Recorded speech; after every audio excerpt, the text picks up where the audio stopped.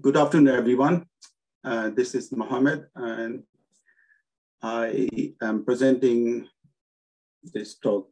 It's basically is my journey, how I started learning Raku, and what are the features that I come across in the Raku language, and how I dealt with them during my journey. That's all I'm going to talk about in this presentation.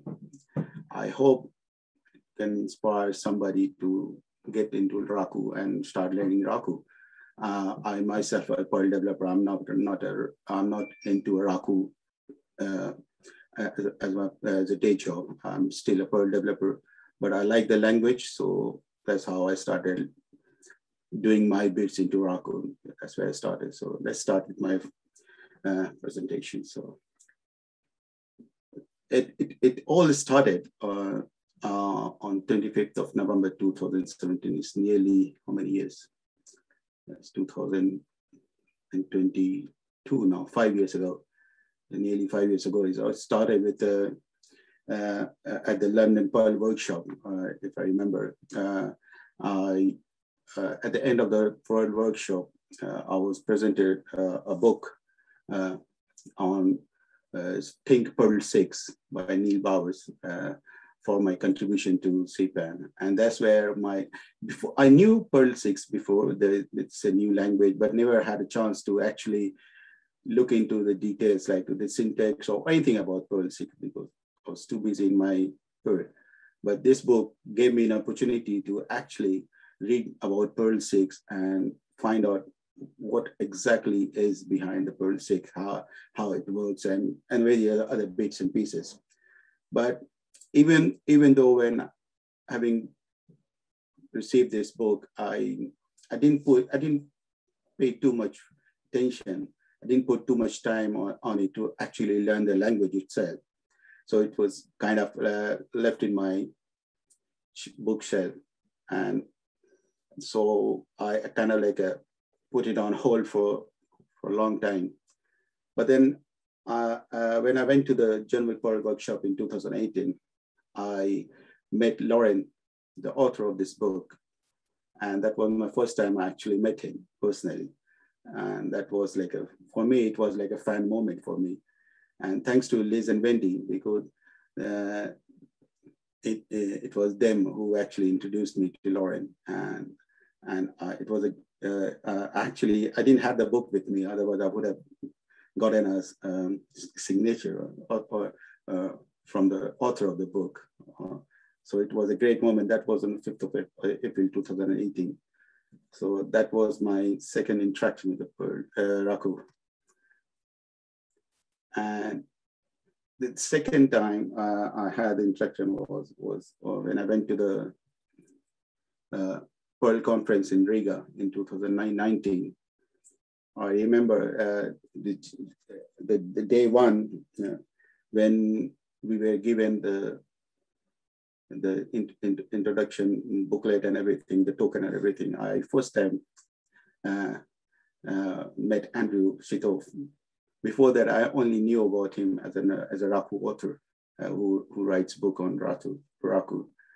So that was my first time when I met Andrew. It was a great experience talking to him and his team who was conducting this Perl conference in Riga. And also I met JJ Merlo at the conference, and he gave me one of his book called Learning to Program with Perl 6, First Steps.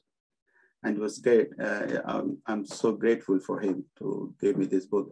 It's a great book for anybody who actually wants to start writing Perl 6 or i.e. Raku.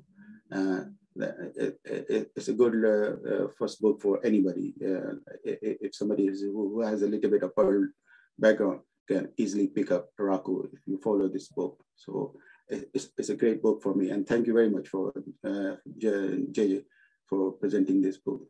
And not only the book, he actually wrote a message for me in the book. It's a nice compliment. I mean, I'm glad.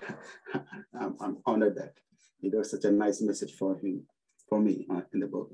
And so that was my interaction with J.J. Miller. That was on 7th of August, 2019.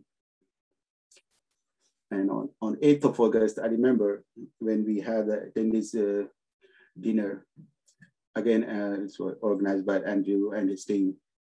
And after the dinner, I remember, I don't know whether Andrew remember this or not, Andrew, myself, and Lauren, we had a long chat after the dinner. And it was the first time I ever had such a long discussion with somebody who I always idolize.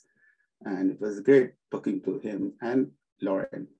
And also, I also met Arn Sommer. I knew him from the weekly challenge days. I remember because he's one of the regular contributors to the weekly challenge. And that was the first time I met Arn at the conference. And it was great meeting him. And I also attended his talk. I remember he did a talk on Raku, it's called Easy as 6.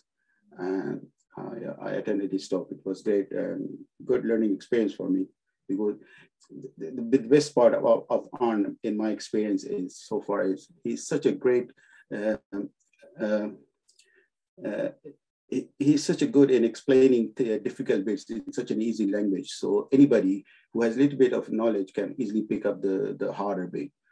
And otherwise, if there are people who are not good at explaining difficult stuff, he's so good at it. So I was glad that I attended his talk, and it kind of encouraged me to look further into the Raku. So I'm thankful for Arn. With all this going on, and I had so many interactions with so many great people who've done so much to in Raku, I finally had the courage to actually give my first presentation in Raku. And because my background in Perl is basically, I am more into writing modules and putting them on CPAN kind of thing. So when I was learning the bits and pieces in Raku, my first intention was, okay, how do I create my Raku module so I can publish to something like CPAN or similar to CPAN for Raku? And that's where I wrote presented this talk, and that was talking about how you can create your own module and how you can publish it, and how you can do build and test kind of thing that normally you do as a Perl developer when you push to CPAN. So this was my presentation in London Perl Workshop in 2019. It was a great experience for me for doing this.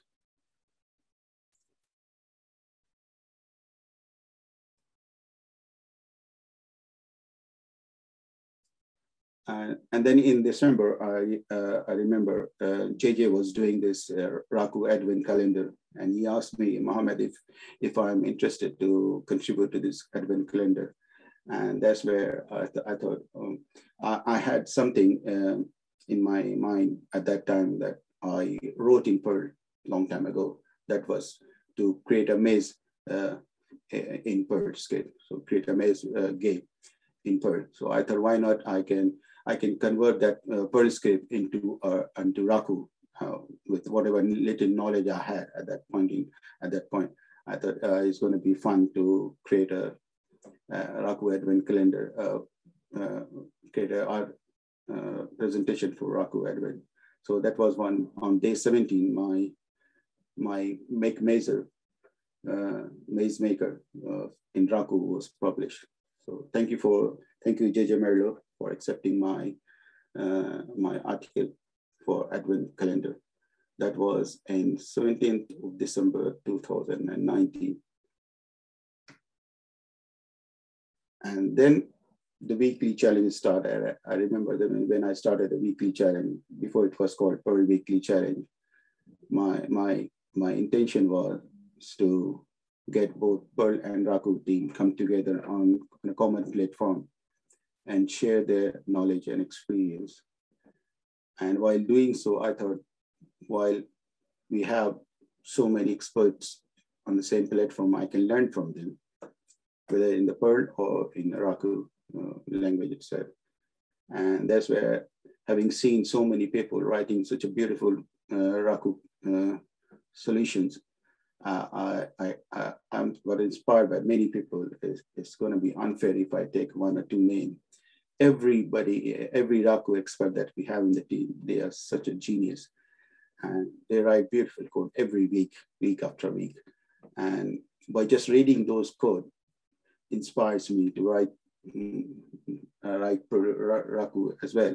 So that's where on 21st of December, February 2020, I first decided that I'm going to start contributing in Raku as well. Before that, I used to do only Perl. I used to contribute only in Perl as a weekly challenge contributor. And that was the first time I had the courage to actually contribute in Raku. This is my first solution for the weekly challenge in Raku language. And if you look at the code, it doesn't look like a Raku code. It looks like a Perl code, but except 1 or 2 bits, which makes it Raku. For example, if you look at it carefully, this dot flip thing, which doesn't exist in Perl, but it's one of the features that I like the most in Raku, where you can flip a string, and also I remember when I posted this solution on the Twitter timeline, and remember, I think Viz or Lindy, I think Liz or maybe Wendy, but one of them pointed out to me that Mohammad, instead of doing, before that I had a date is equal to date plus 1 to move date next day. I was told that instead of doing that, I can do plus date, like it worked. Date is an object. So I can still do plus date, and it will increment date by 1 day. And instead of doing date is equal to date plus 1. So that was something new that I didn't know at that point, and it was nice. Thanks to Liz, that I came to know about this. You can do incremental operator increment by using plus on the data object. So that's another thing that I learned when I did this, my first contribution to the weekly challenge on 21st of February 2020. Similarly, that's where I started regularly contributing every week, starting with the sim, because as you know, in the weekly challenge, I generally have a two challenge every week. One is a simple challenge, which we call it a task 1, and the other is a little bit harder challenge, which is called a task 2. So during my early days, I used to only deal with the task 1, the simple challenge, because I was a little bit afraid of doing a difficult one in Raku at that point. So I think this was one of the task 1 of week number, I don't remember whatever the week was. And then on week 51, this is something which I loved the more. I loved it. Because the best part of Raku I've come across is when you can do so many things in join. I mean, you can chain through different functions. You can chain through different objects, and it creates it's a nice looking one-liner, which is not possible in my experience so far. So as you can see, this line, I picked up this line because I loved it. What this line is in my, if I'm not wrong, is sticking a list and then is splitting it and then finding a unique number and then joining it together again. So it's named in such a way that it's look like you are reading in English. It doesn't look like it's like you're writing in a programming language. It's look like you're writing an English sentence. It's like con, unique, and join.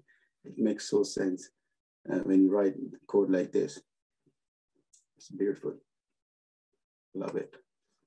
And the following week number 52, and this is the line from one of my contribution to the weekly challenge.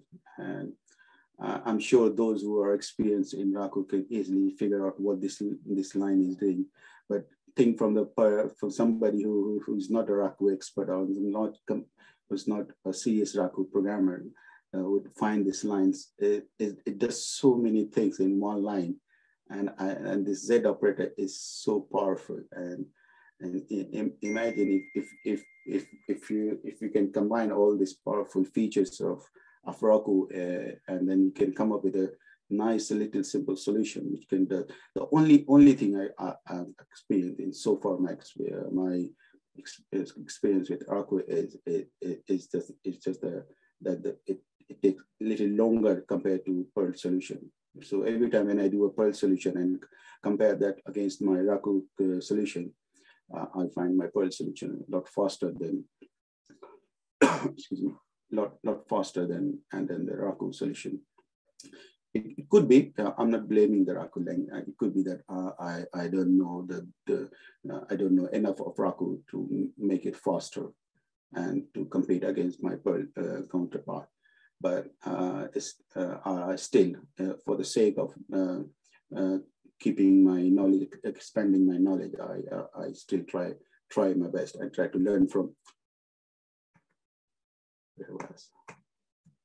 So I still try to expand my knowledge and learn from others. And I never miss the opportunity to follow others' Raku contribution. Try to go through the blog where they explain things in detail. So that give me an opportunity to learn more about the Raku. Is the following one. This is week challenge 54. Okay, this is the first time when I actually use the multi-method. This is something which is, again, for Perl Developer, is something new. And it's so fun when you have a feature like this multi-method, where writing code like this, in this case, we dealing with a collage sequence. And it makes reading the code so simple, and it's a nice and clean solution. And the best part is, up until you finish the code, it looks so difficult. But once you're done the code and you understand what you're doing, it makes so sense that, okay, this is beautiful. And you start loving the language more and more every time you see this kind of solution. And for me, these are my precious code. I keep going back and forth, back again, and to see my code, and it makes me feel happy that, yeah, I can write code like this, thanks to the Raku feature of multi-method. And I don't need to go through. I don't need to explain you what this multi-method is doing. It's so obvious if you just look through the code what it's doing. So it's looking for if the given parameter is even, is dividing that number by 2, and if it is not, it's multiplying by 3 and then adding 1 on top of it. And then this class sequence calling a method with the parameter does everything. All the magic is happening in the multi-method. It's beautiful. Moving on to my next challenge, which was a weekly challenge number 63. What was this? Oh yeah, this was about splitting a string and then reversing and finding the last string and comparing against the regex. One thing that I was a little bit not sure about the regex. The regex in Raku is slightly, I noticed, slightly different than how I do in Perl. First thing I noticed that sometimes you have to put the expression within the angle bracket, which I had a lot of trouble initially when I was keep fighting with my regular expression, and keep getting the wrong answer. And then I looked around and asked people on Twitter and other platforms, and somebody told me you have to put the expression in the angle bracket before it will work. And once you put the expression into the angle bracket, and suddenly start working. And then I realized that the use of angle bracket in the expression, which is new to me. Being a Perl developer, I wasn't sure. I wasn't sure about about the angle bracket in the regular expression. This is something new that Raku introduced. So I loved it. So moving to the next, yes, okay, this is the one. So this is week number 65. Yes, this is another challenge, which is the one thing that I learned in this solution is I knew about the grep function, and then if you look at the solution, I say start dot end dot grep, which is actually doing a grep from start to end. And if you notice one thing is saying the arrow and $n, actually giving putting that each element that you find and putting it into a $n, which is something new. I didn't know about it. The reason I had to do this because I wanted to do some operation on each element. And somebody told me that this is how you do it in Raku. So you can name every element, and then you can do any operation you want to do. So that's how I wanted to do $n.split.sum. And this is, so if it is a named element, then it's easier and it's easy readable. So this is something I learned in this week number 65. Moving on to my next class. This is week number 67. What was this? This is about, okay, this is another beautiful thing. As I said, the chaining method is one of the best feature I have come across in Raku. And this is another example where, if you say it's like a one-line written statement, which does everything that this function is doing. And all the operation of this function is put it in one line by chaining different methods. And even if somebody who doesn't know Raku can easily read this Raku code and will understand what this function is actually doing. So that's the power of Raku in my experience. I mean, so basically what this is doing is just finding the combinations of $n and then mapping through. And later just joining the result. It's beautiful, isn't it? It looks so beautiful. That's what the power of Raku. And also, what did I do? Yeah. And also this parameter validation is another feature that I liked about Raku is you can put all the validation in the definition itself. As I said, it's when I put int $m where m is greater than 0. So this is something. Excuse me. This is something is you can't do it in Perl. So in Perl normally you accept the parameter, and the first thing that you do is make sure you validate all the input parameters. In Raku you don't need it. Everything is defined in the method definition. When you define the method, you put all the validation code in the method definition if you want. So that makes life so easier, and it makes so sense. Moving on to my next contribution, that was week number 68. Oh yeah, this is where I actually started, created my class in Raku. Before this, I never wrote a class in Raku. Before that, I used to do just a simple main function and just writing functions, subroutines and functions, calling them function in the main. So this is the first time I had the opportunity to actually create a class in Raku.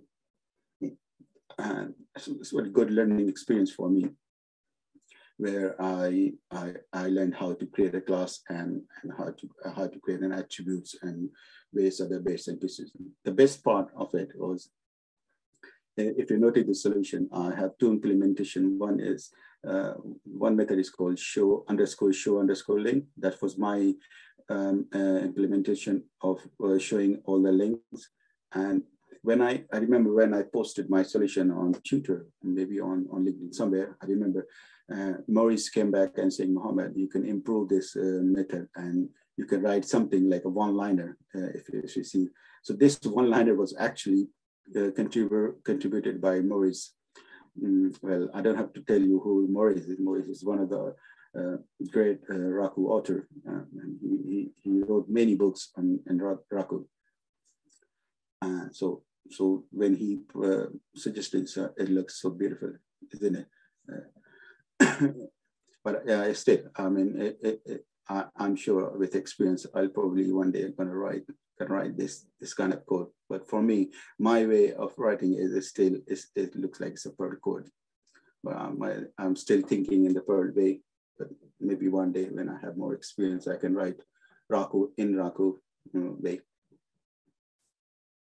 Okay, moving on to my next contribution. Okay, so okay, that was on 19th of August. As I said, my contribution to the Raku Advent Calendar, where I actually created a Raku script to create a maze.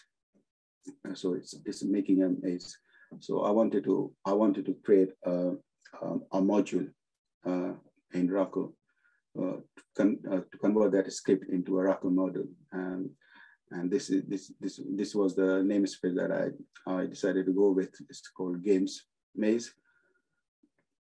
And I remember when I created this module in Raku, I had a little bit trouble, so I asked for help.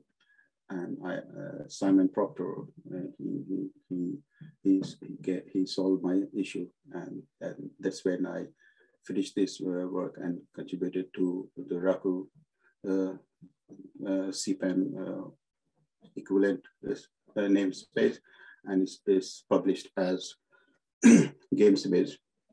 I'm sure you will find it lots of stupid coding in there, but that's how, as a Perl developer, that was my first contribution, and I feel proud about it. I don't know why. It looks like it gives me pleasure that I can write Raku, I can code in Raku, and I can read Raku code. I may not understand every line of code, but I can easily make out. I can easily understand the gist of it, and all the support, all the documentation, they are nicely. It's relatively up to date, and you can find all the help in the documentation. And the best part with me, at least, is I've got so many people that I know, and they are easily available. And I can reach out to my friends if I have any questions with regard to Raku for the help.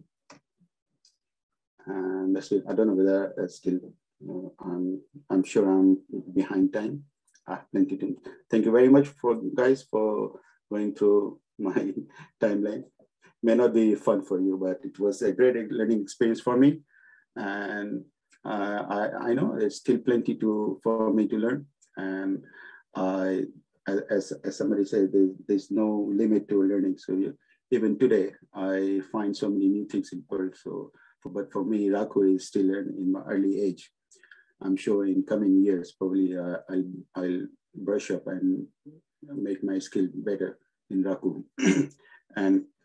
and probably one day I can do CS contribution to the Raku language. Maybe one day, maybe that's my ultimate goal.